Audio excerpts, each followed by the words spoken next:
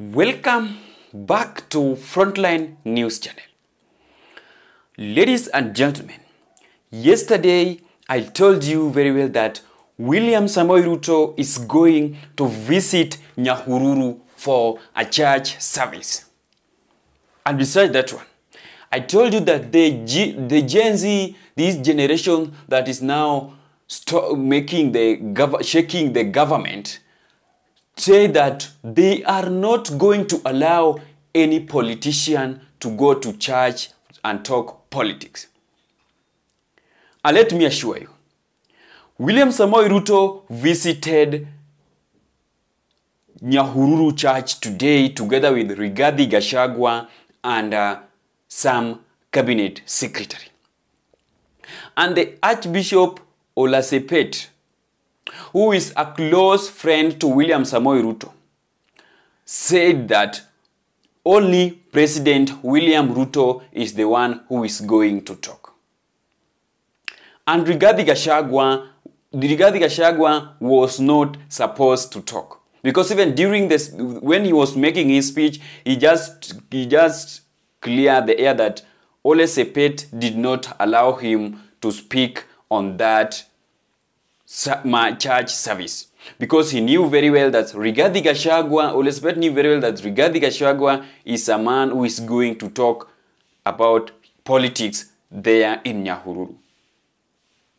And right now, government are afraid of these Gen Zs, because these Gen Zs are just looking like intelligence. And right now, the spokesperson in the State House behind William Samoei Ruto, the spokesperson of William Ruto, is now panicking has now came out to panic about these people who are sponsoring these Gen Zs. And let me tell you something. There is nobody who is sponsoring these Gen Zs. I want to tell you those people who are sponsoring the Gen Zs. Number one, overtaxing. Number two, corruption. Number three, overborrowing. Borrowing a lot of money from other countries and many other things. And the person who is sponsoring these Gen Zs is William Samoei Ruto, if I'm not wrong. He went further and talked about these Gen Zs. This is William Samoei Ruto. When people were shouting and heckling behind the tent of the church service, Ruto see dust in Nyahururu today. And I want you to pay attention to this analysis until the end. Ruto see dust in the Nyahururu as Gen Z were demonstrating, protesting, and making a lot of noise outside the church, saying that they don't want politicians who are lying to them. Especially the time that they had William Samoei Ruto speaking about Gen Zs. It reached an extent that William Samoei Ruto came out and said that right now these people are our children, and these people are our children, and us, we are the people who raised them. And he said that he thanking the Gen Zs for coming out to protest against their rights. Let me tell you something. I hope you don't know why William Samoei Ruto came out in Nyahururu and made a speech concerning the Gen Zs. William Ruto came out and speak his mind about the Gen Zs because speak good things about the Gen Zs, because he knew very well if he could have spoken a word that could have make the Gen Zs to become angry, he could not find himself in a good condition. Because many police officers was in Nyahururu to make sure that there is no chaos there. And I want you to watch this video about William Samoei Ruto addressing the Gen Zs in Nyahururu in Laikipia County.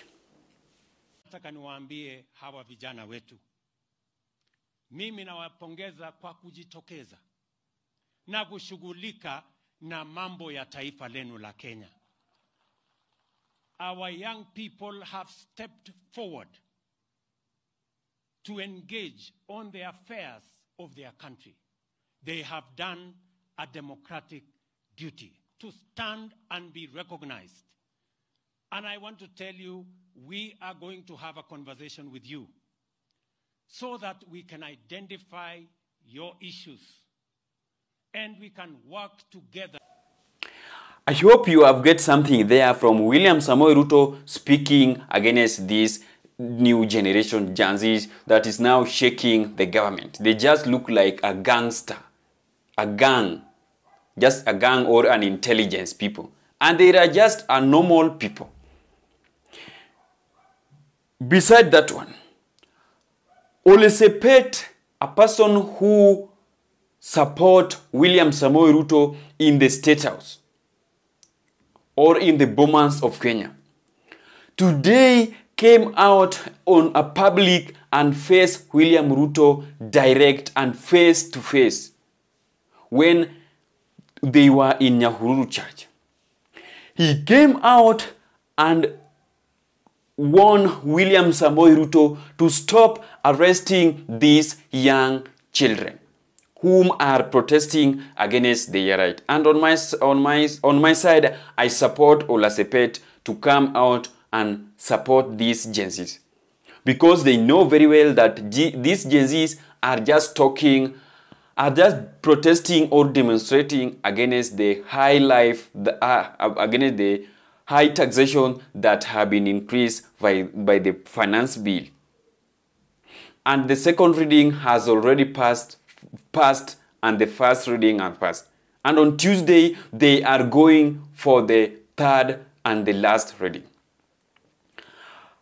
I want you at the third reading, Olesepet, tell William Ruto, stop arresting these people, because very soon your own children are going to come out and protest against the high taxation.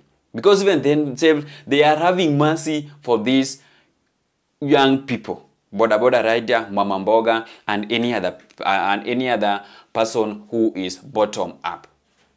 He cautioned William Samoei Ruto to stop arresting these young Gen Zs and stop using excessive force towards them.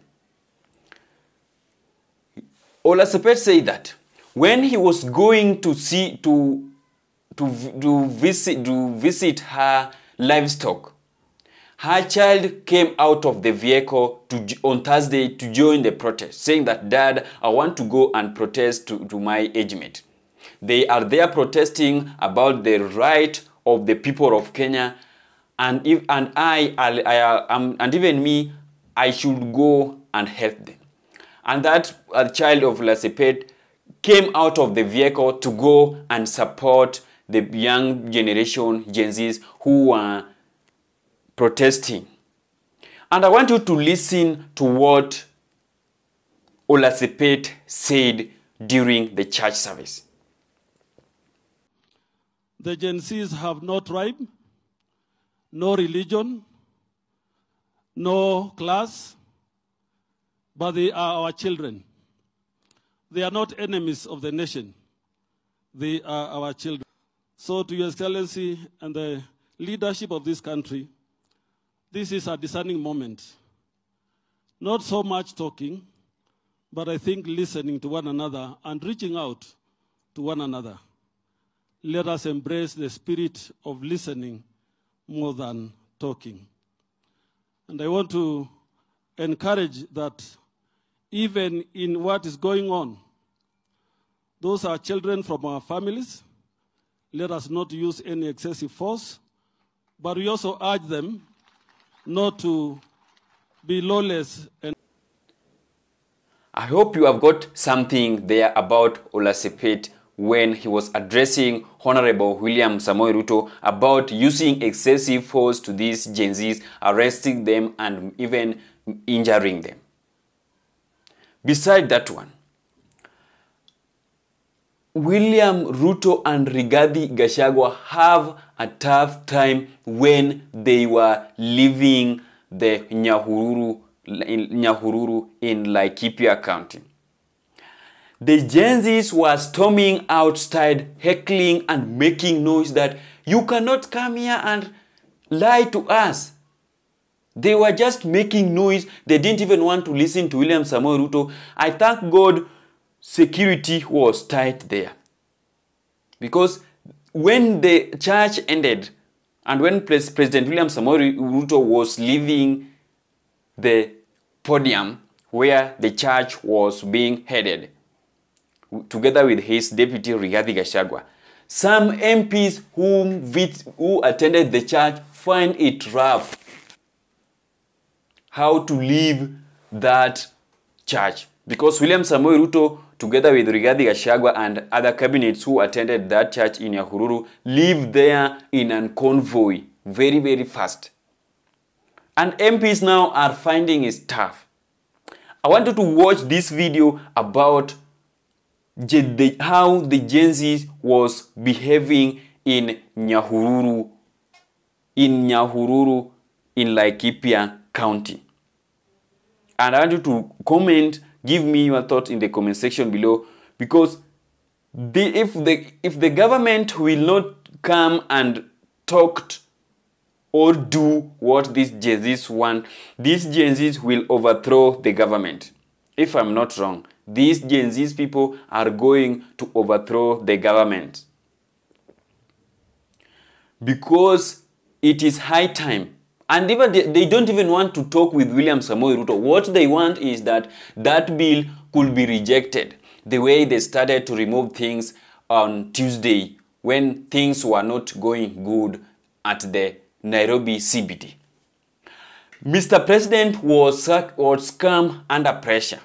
That is why he came out on Tuesday to remove some things to remove oil or diapers, pads, towelry, and also tax vehicle and cooking oil. All those 4 things he removed on that day, but there are still another one. And what is making William Samoei Ruto right now to face this hard time is he make a fake promises during his campaign in 2022.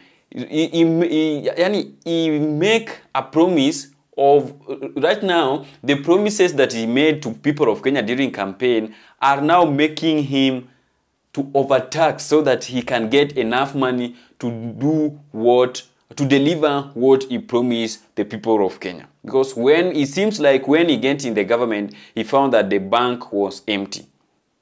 And it was her effort to make sure that he